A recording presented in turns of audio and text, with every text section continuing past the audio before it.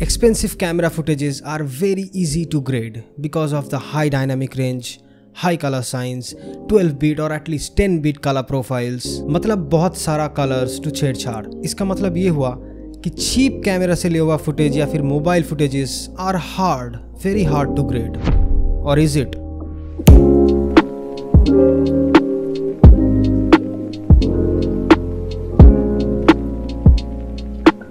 So 8-bit footage मतलब cheap camera या mobile से लिया हुआ footage are little tricky to grade. But hey, it's absolutely possible. You just need to give it a little more care. So ये रहा एक sample footage of myself walking on an amazing road. By the way, this clip is from my latest cinematic travel film. Gave me hope and gave me doubt. Well, I loved you then, but I don't love you now. I'm a long way from home. So what do you see when you close your eyes? Watch here. I am going to edit on Premiere Pro, but this is not about the software, this is about the techniques which applies on every other editing application. So I always start with the white balance and exposure. White balance पे जाके तुम footage को अपने हिसाब से cool या फिर warm tone में ले जा सकते हो। उसके बाद आता है एक्सपोजर, जिसमें ये सारे बेसिक चीज़ें जो तुम अपने हिसाब से सेटिंग्स कर सकते हो, बट याद रखना do not overdo it because of the 8-bit footage and the lower dynamic range you do not have that huge colour spectrum to work with. सो अगर तुम ज़्यादा शेडो या फिर ज़्यादा सैचुरेशन के साथ ज़्यादा खेलोगे तो your image will break. So shadows, blacks, saturation, इन सब चीज़ों से ज़्यादा छेड़खानी मत करना। Now let's directly go to the curves. अभी कर्व्स में ही कॉन्ट्रास्ट लाना है। वो जो पहले वाला कॉन्ट्रास्ट स्लाइडर है उसको जितना कम हो सके उतना यूज़ करो। इसमें I am going to create a S curve to give it a little push of contrast. Now the main part of color grading is the hue saturation curves. इस tool की मदद से तुम हर एक कलर को अपने हिसाब से ठीक कर सकते हो, चेंज कर सकते हो, सैचुरेशन कम ज़्यादा कर सकते हो। इस फुटेज के लिए मेरा इंटेंशन है to bring some separation in the warm tone and the cool tone. तो पहला ऑप्शन है ह्यू वर्सेस सैचुरेशन। इसका मतलब है तुम किसी भी कलर का एग्जैक्ट सैचुरेशन कम या ज़्यादा कर सकते हो।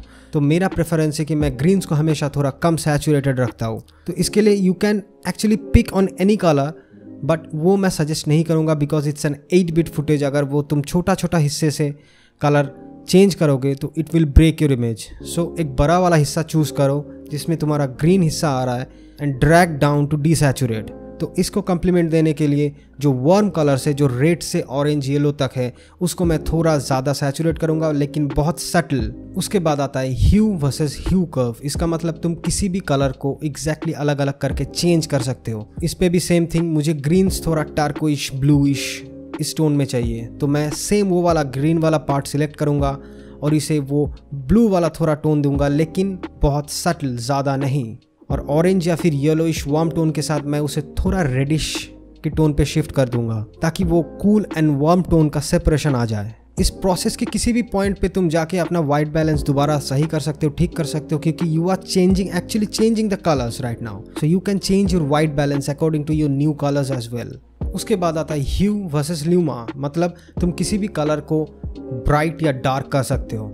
सेम थिंग, मैं पूरा ग्रीन टोन को थोड़ा डार्क टोन पे ले जाना चाहता हूँ। फिर आता है लूमा वर्सेस सैचुरेशन। इसका मतलब तुम्हारा जो ब्राइट पार्ट है और जो डार्क पार्ट है उसका सैचुरेशन। तो इसका मतलब ये है जो मेरा डार्केस्ट एरिया है और जो ब्राइटेस्ट एरिया है वो एकदम डिसैचुरेटेड रहे ताकि उसमें कोई कलर टोन ना आए। तो इस कर्व सेक्शन में खेलने की टाइम याद रखना जो तुम चेंज कर रहे हो, जो तुम वो कर्व्स क्रिएट कर रहे हो वो बहुत स्मूथ होना चाहिए, उसका ट्रांजिशन बहुत स्मूथ होना चाहिए ताकि वो फुटेज या फिर कलर्स ब्रेक ना करें। तो कौन सा कलर कहाँ पे चाहिए is now set. Now let's throw some extra cinematic feel. Color wheels, same as Lightroom mobile और desktop. Shadows, midtones और highlights. इन तीनों सेक्शन में तुम अलग अलग करके कलर डाल सकते हो to give it a real cinematic look. जिस पे भी तुम कलर दे रहे हो बहुत सटल शेड ऑफ कलर देना। जैसे कि इस फ्रेम के लिए मैं शेडोज में थोड़ा ग्रीनिश टिन डालना चाहता हूँ because it's a nature shot.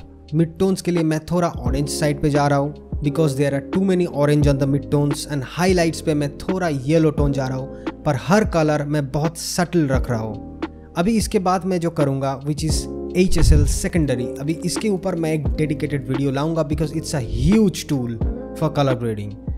अभी के लिए मैं जो कर रहा हूँ वो है मैं इफेक्ट्स कंट्रोल में जाके ये जो लुमिट्री वाला सेक्शन है उसको डुप्लीकेट कर रहा हूँ और लास्ट वाले से मैं रीसेट कर रहा हूँ ऑल द इफेक्ट्स। तो सेकेंड वाला लुमिट्री मैं सिलेक्ट करके उसका सिर्फ HSL सेकेंडरी पे जाऊंगा और किसी पे नहीं। वहाँ पे जाके I am gonna select only the warm orange colours जिसे मैं थोड़ा पॉप करना चाहता हूँ। Select the picker tool and click on the colours you want to select. तो ये मैं ऑरेंज वाला कलर सिलेक्ट कर रहा हूँ। अभी ये जो प्लस वाला पिकर टूल है उस पर मैं कलर ऐड कर रहा हूँ और भी जितना ऑरेंज का शेड मुझे चाहिए उसके अंदर। उसके बाद तुम्हें खुद थोड़ा सेट करना होगा अपने हिसाब से manually. What I do is I check on the colour grey section.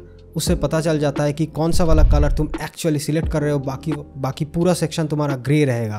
तो इस पे कलर ह्यू, सैचुरेशन और लुमिनेंस को मैनुअली सिलेक्ट करके तुम उस टोटल कलर को सिलेक्ट करो। सो I am selecting manually the orange and the warm colours. अभी इसको सिलेक्ट करने के बाद मैं बस टेम्परेचर को थोड़ा वार्म टोन पे ले जाऊंगा ताकि इस पे थोड़ा और ऑरेंज या फिर और पॉप आ जाए। उसके बाद सैचुरेशन थोड़ा ज़्यादा, कॉन्ट्रास्ट थोड़ा ज़्यादा, और तुम चाहो तो तुम बहुत सारे शैडो, हाईलाइट्स, मिड टोन में भी चेंज कर सकते हो। इस सेक्शन का काम है तुम किसी भी एक पर्टिकुलर कलर को अलग तरीके से ट्रीट कर सकते हो। Do not overdo any process. Small changes make huge differences. Try to shoot bright colours और if you want to shoot dark shadows और ब्लैक्स के साथ ज़्यादा छेड़खानी मत करना। Do not use lots, it will not work most of the times. And watch my latest cinematic travel video. That was not a tip, just saying you will enjoy it. So subscribe for more cinematic experiences with a little fun sometimes, and always remember to grade incorrectly, then blame your camera.